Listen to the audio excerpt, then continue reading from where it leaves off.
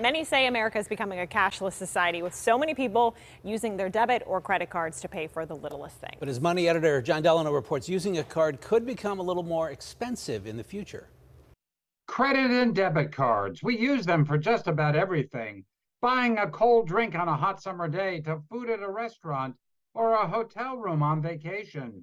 It's rarer than ever when someone pays cash, says Mark Hamrick with Bankrate.com. There are increasing uses of electronic payments that have sort of sidelined the use of cash. But there's always been a cost to the vendor for accepting cards instead of cash, usually 2 to 4% of the purchase price. And most businesses just ate that cost.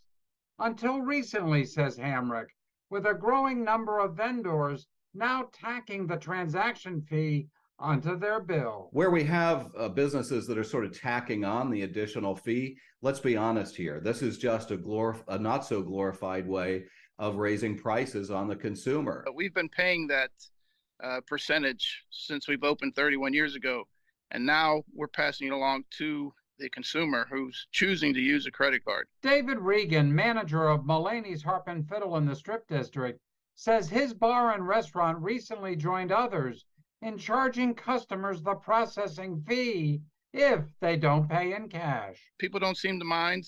It's on the credit card, or I mean your receipt when you get it, says you're paying either cash or credit card, and there's a different price.